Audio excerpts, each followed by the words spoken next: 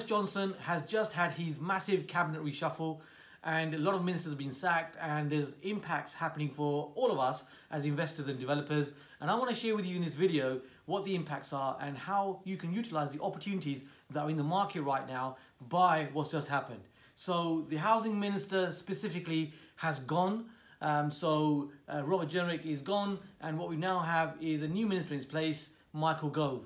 So what are the implications? Let's discuss. Now, if you're joining me here for the first time, my name is Kam Dovedi. I'm an investor developer of the last 30 years and literally active right now. So let's discuss what we can move forward with and how you can actually do this, what you can actually do in the market right now. So firstly, there is the local housing allowance that's actually working for you in your favor. So the benefit system where literally the government are really paying your tenant who are paying you, which means that what you've got is a long-term bond.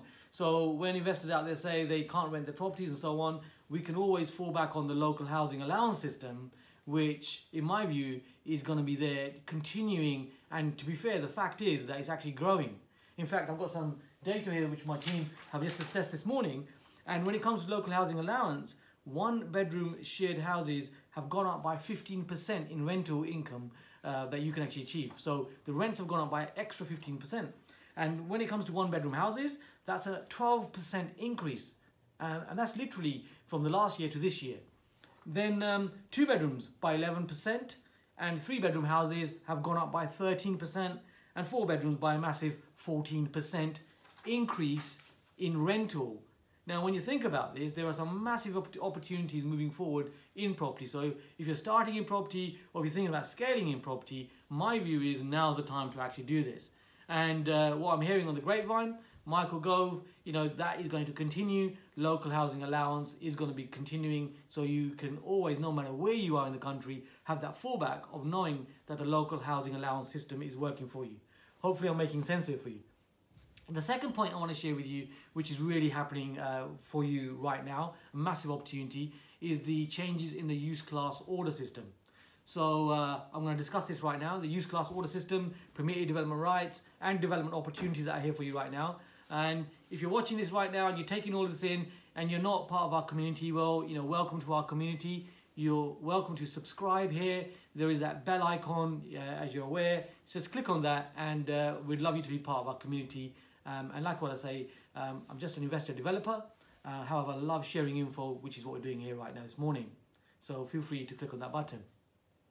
So let's move forward and discuss these opportunities. Now, the use class order system, which came into place with massive changes in September 2020, where you can literally repurpose certain types of tenant profiles in your commercial properties without having to go through the planning process.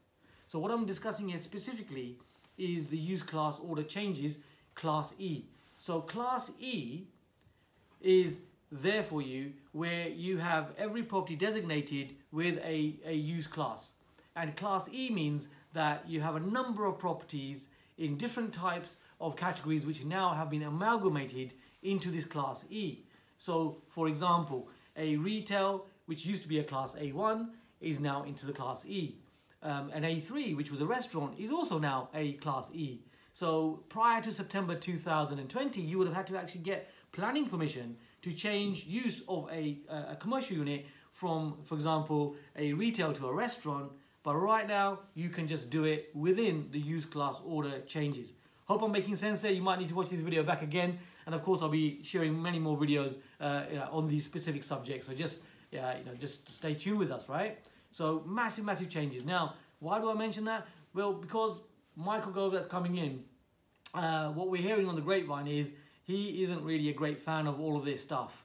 We might find that there are going to be some changes that are happening. So my assessment of this, what I'm sharing with you, is that there's a short time frame, a window of opportunity that you can actually fill your boots with all this stuff. You can actually get in and scale your business using the use class order systems before things start to change. And the new housing minister that's come in may be making some further changes to that going forward, while right now you have that window of opportunity.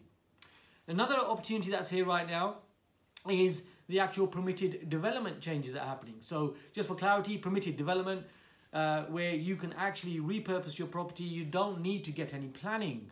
You can just do it within the permitted development rights. And in fact, right now, there are 5 specific permitted development rights that we are using at Premier, and you can be using to actually monetize and really create a legacy for yourselves, to actually do this right now. It's available for you.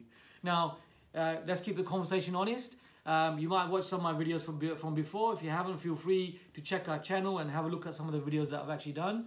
And having this conversation last year, there was actually 11 specific permitted development rights you can use. So as what I say, there's a short window of opportunity where the doors are still open, but they are being closed shut. So my suggestion is grab them while you can. Right now at Premier, we've got 5 specific PD rights that you can use to really benefit you as an investor, and jumping into development as well.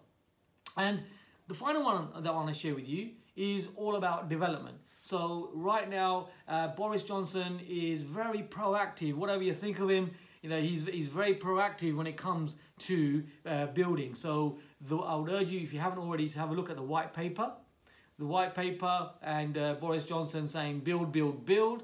He's made the development side of things, so exciting for developers, where you can jump in, and he's really loosened those, the actual whole red tape for central government. They're making it so easy for people to actually develop. So, things to be thinking about, jumping into development, getting it right first time. Obviously, you learn how to do it first, of course. And, all of these are massive opportunities, while you've still got them. Michael Gove has come in, and we do not know what he's going to be bringing to the table. We do not know what doors he's going to be closing. And the key message, of course, from this breaking news is that there is a big reshuffle, new housing minister, changes happening right now. Grab the opportunity while you can, and I will see you soon. My name is Kam Dovedi, helping you to take your property investing to the next level.